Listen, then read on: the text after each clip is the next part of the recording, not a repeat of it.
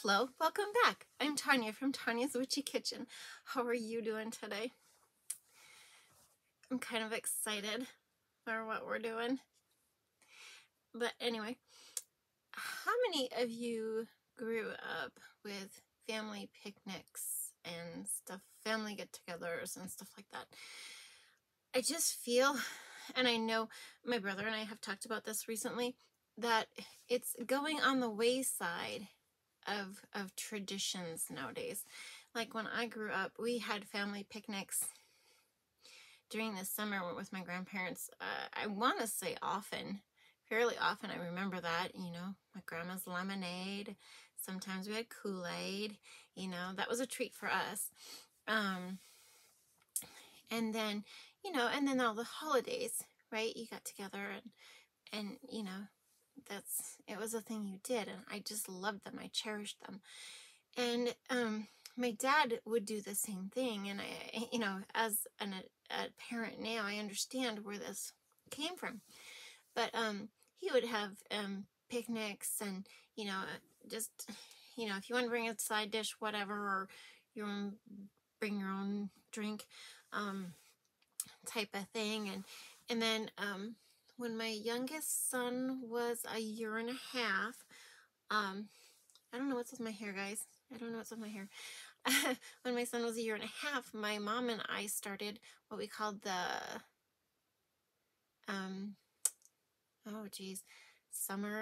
annual summer holiday bash. That's what it was. Annual summer holiday bash.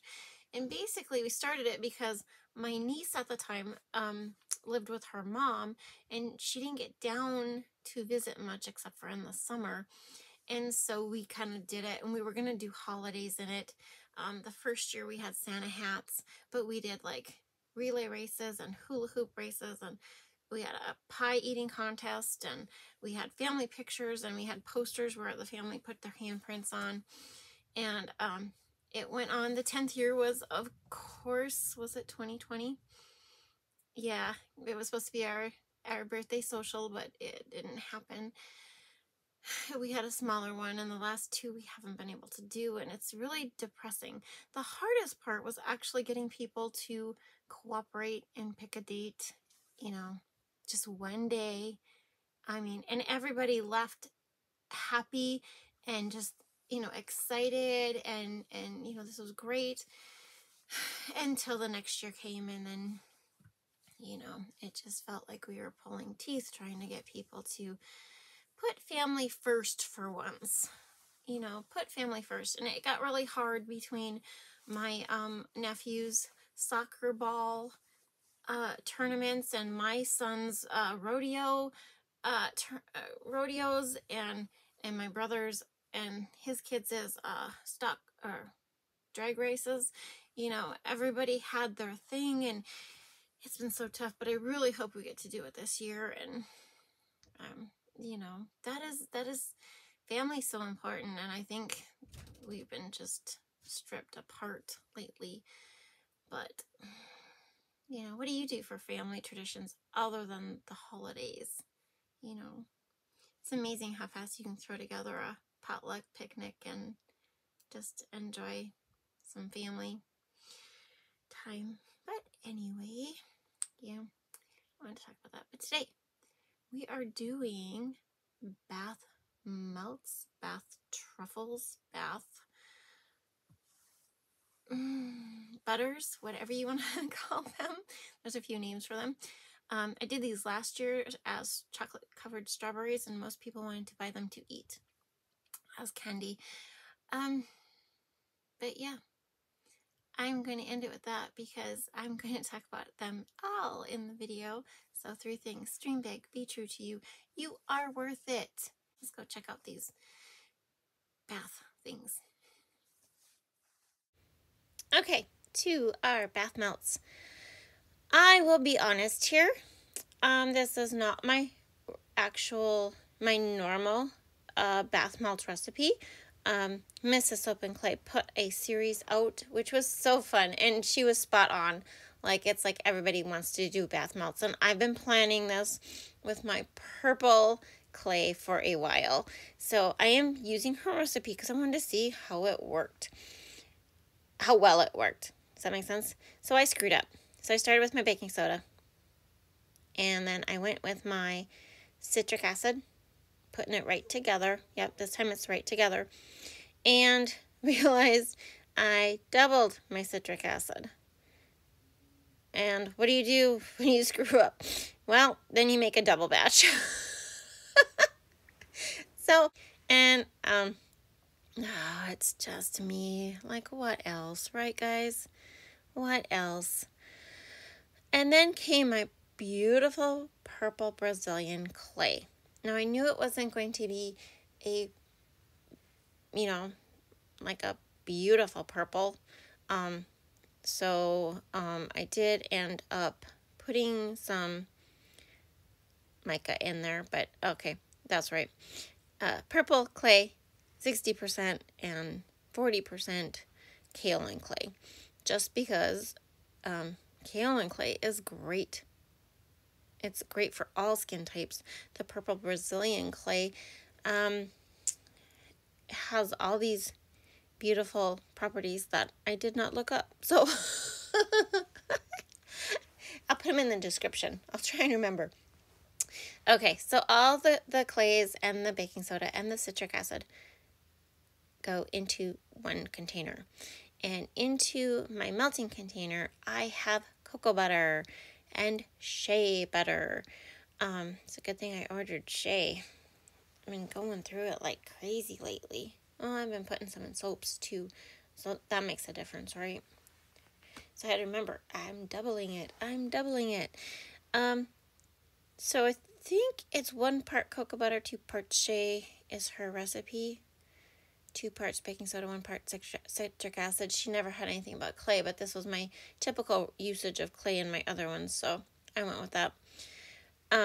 My cocoa butter was a little bit more, but that's usually not a problem. And then her, we'll call it surprise ingredient, was emulsifying wax, which I will link you to her thing, and so you can see. And I thought it was a cool idea, I think beeswax will not work the same, guys. Melt it, heat it up, let it set for 15 minutes so your shea doesn't get all gritty. I've never had that happen, but I guess I try and do make sure I let it set for 15 minutes at a high heat. Just leave it in the microwave. And then the fragrance oil. What are we doing? What did I do? Oh, I did Love Spell by Wholesale Supplies Plus.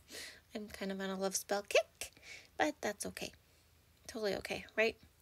And then I did add some purple mica, just a little, because I did want them purple, and I wasn't sure about the clay. I did not know if the clay was actually going to pull through a dark purple, or, what it was going to do. And so a little mica is not going to affect anything.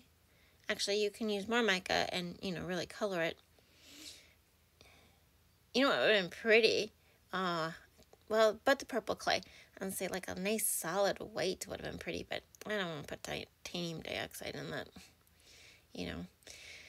And then you just mix. Mix. It was pretty fluid. I didn't take a temperature of it at all. I did take a whisk to it because it was a little lumpy, like Short Circuit says, still lumpy. So I added a little more mica because it looked a little brown.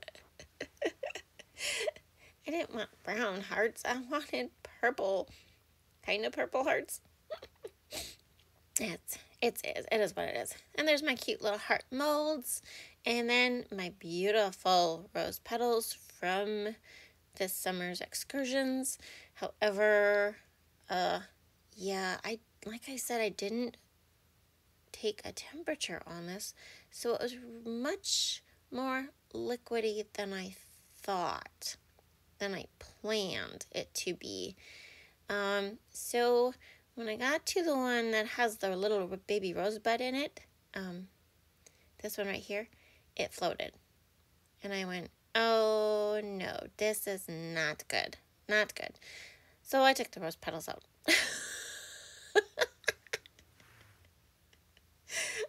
I know. I'm just one extravaganza of a mess over and over. I did pop them in the freezer for 15 minutes before taking them out of the mold just to be safe. And then I did my cocoa butter drizzle. I will show you how I do that. If you want clearer colors, mango or cocoa butter might be another option for you. A little more expensive, but you're only using a little bit. But so, here we go. So it's cocoa butter and melt it down. So the ratio is just a little bit of cocoa butter and then your mica and then a little bit of baking soda. I do this drizzle on my bath bombs and all that stuff, and it's just cute. It just adds a little bit of cuteness to it. Like I said, I should have used mango on here, just because my colors, if I really wanted them to be a little bit brighter, mango would have been the better choice. I usually do cocoa butter. And then let it cool just a little bit under 150 degrees. And then you just, I couldn't figure out which hand to do it, so you could see me. And then you just drizzle it across, just really quick.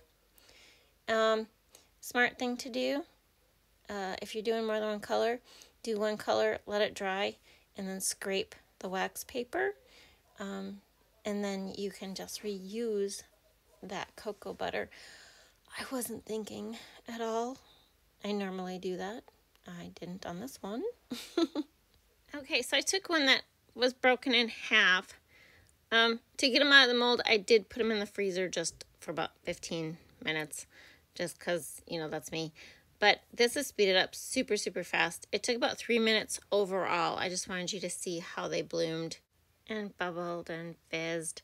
When you put them in the tub, make sure the water is warm enough because it needs to melt the cocoa and the shea. Don't take a cool bath with it. And it actually cleaned up really nice. I was very impressed with it. And there you have it. Bath melts, bath truffles, bath whatever you want to call them. I hope you had a good time. Thank you for stopping by. I will see you next time. Bye-bye.